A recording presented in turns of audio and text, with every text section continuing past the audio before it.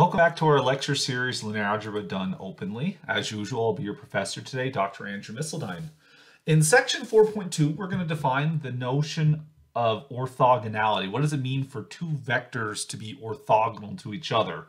Now, I do want to preface this video with the idea that the ideas in section 4.2 actually are transferable to essentially any vector space that we desire to use the dot product on. I mentioned in the previous section as we started chapter 4 that some of the geometric interpretations don't transfer to general vector spaces, so we're going to focus just on real vector spaces and complex vector spaces. But the idea of a dot product does make sense in all of those, in every setting, every vector space out there really, and therefore the idea of orthogonal vectors also does make sense. And most of the theory does transfer over, but as usual, even though I could do a lot of this for arbitrary vector spaces, to avoid some very few contradictions, we'll just stick with real and complex vector spaces for this section as well. So we define what it means for two vectors to be orthogonal. So if we have two vectors, u and v, inside of Fn, we say they're orthogonal if the inner product between the two vectors is 0. Now, when we're talking about real vector spaces, this is representing the dot product. For complex vector spaces, of course, we are talking about the Hermitian product. We do have to make a slight distinction in those two cases. Now, some things to note here is that, first of all, the 0 vector is always orthogonal to every vector, because if you take 0 dot v, that's always going to be this 0 scalar. And so with that in mind, the 0 vector is somewhat exceptional when it comes to orthogonality, because it's the only vector, the 0 vector is the only vector for which it'll be orthogonal to everything. And so because of that, we do have to treat the 0 vector a little bit differently.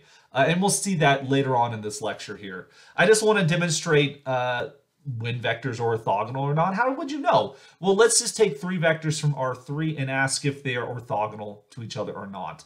So let's take the vector 1, 2, 3 and the vector 1, 1, -1. If we check u dot v, we would then take 1 times 1 plus 2 times 1 plus 3 times -1. And we see that turns out to be 1 plus 2 minus 3. That's equal to 0. And so then we would say that u and v are orthogonal to each other. And we often denote that using the perpendicular symbol from geometry. So u and v are orthogonal to each other. And this word orthogonal is really the generalization of what it means for vectors to be perpendicular in the usual geometric sense. So we know what it means for like vectors in say R2 to be perpendicular, because vectors, we think of these as arrows and such.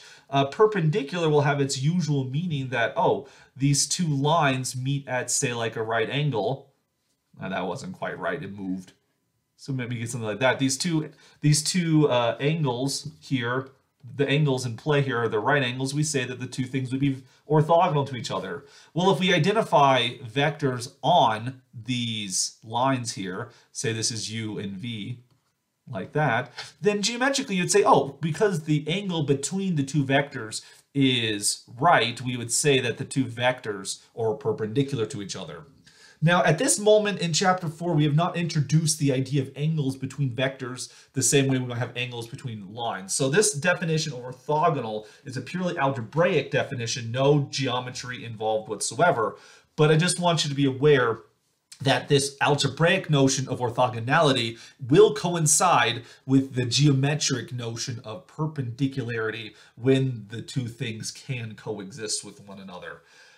So the inner product of u dot v was 0, and so we denote that using this perpendicular symbol. If we do another one, if we do say u and w right here, you're going to get 1 times 2 plus 2 times 3 plus 3 times 5. And this is just a bunch of positive numbers. There's no way this is going to add to be 0. But if you have any doubts, we can do the arithmetic here, right? You get 2 plus 6 plus 15. 15 and 6 is 21, plus another 2 is 23. That's not 0. So like I said, those were not perpendicular to each other. They're not orthogonal. So we might say that u perpendicular w here, but that's not right, so we put a slash through it. That gets a little bit messy, so we probably just say it's not orthogonal. And then the last one to check I mean, I checked U is orthogonal to V or W, but hey, we could just check to see if V is orthogonal to W. That seems like a great thing to check as well. You're going to get 1 times 2 plus 1 times 3 minus 1 times 5. So you get 2 plus 3 minus 5. That one turned out to be perpendicular as well, orthogonal, that is. And so we could actually say that V is perpendicular to W. They're orthogonal to each other. And so this can be kind of a curious thing. Like, you'll notice what happened here, that U was perpendicular to V. V was perpendicular to W, but U and V weren't perpendicular to each other, and they're also not on the same line. With 3 dimensions and higher, you can have a lot of these perpendicular statements going on here. And so again, to try to capture the geometric notion of orthogonal, why do we care about that? I'm going to state and prove the following statement, which I claim is really just the Pythagorean theorem. Let me first state it. So if we have 2 vectors u and v in Rn or in Cn, if these vectors are orthogonal, then the square of the norm of u plus v is the same thing as the square of the norm of u plus the square of the norm of v. So when you look at this right here, this looks a lot like what one might call the Pythagorean equation. The Pythagorean equation you often think of as like a squared plus b squared equals c squared, right? It's a sum of squares equals a square.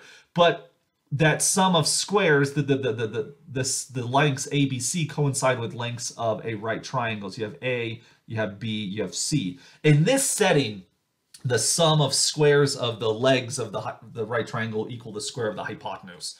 I want to try to convince you that with our vector diagrams, this equation says the same thing over here. So let's say we have 2 vectors, u and v. So I'm going to draw a vector u right here. I'm going to draw another vector v right here. And so by the usual notion of the parallelogram rule, we can then make a parallelogram by copying these things, and then the sum is the diagonal of that parallelogram. I'm going to rewrite it slightly different here. Let's put v over here. So instead of putting them tail to tail, let's put them head to tail. And therefore, the sum of the 2 vectors right here, u and v. And so we get the following triangle, like so. And so whenever you have 2 vectors, u, v, you can always think of there's an associated triangle to the vectors, u and v, because you have the 3 sides, u, v, and u plus v. Well, then the lengths of these the lengths of the sides of these triangles here are going to be none other than their norms of these vectors. So the first side, its little a, would be length u. The other side, v, its length called little b, right? That's the norm of v. And then the third side, if we want to call it c, that would just be the length of u plus v. So when you look at these norms right here, they are describing lengths, the side lengths of a triangle, right? So if the angle between the two, if the angle here was a right angle, so like 90 degrees, then this would be a right triangle, and therefore the Pythagorean equation should apply.